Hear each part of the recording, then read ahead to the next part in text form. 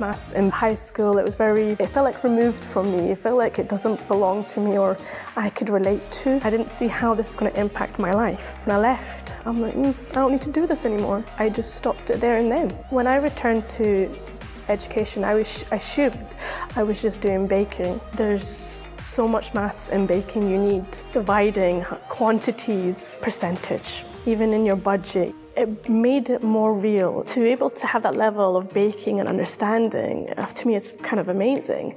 And that's maths. The National Numeracy Day, they have these amazing challenges you could do online. There's step-by-steps. You don't have to rush into it. You know, as long as you have that passion to learn, there's no reason why you couldn't. Hopefully the plan is to have my own business. Having the right skills does the world a difference, and it makes your life a little bit easier and manageable, and you're able to enjoy your business. Understanding how to invest in yourself, understanding how to use money, understanding how to save. All these things, it's so important that could affect your life and quality of life. There's so much about numeracy that people take for granted and not realize the benefit of it. It's just the beginning. Once you start learning, once you open that door, you just want to learn more and more and more and more. I'm a numbers person.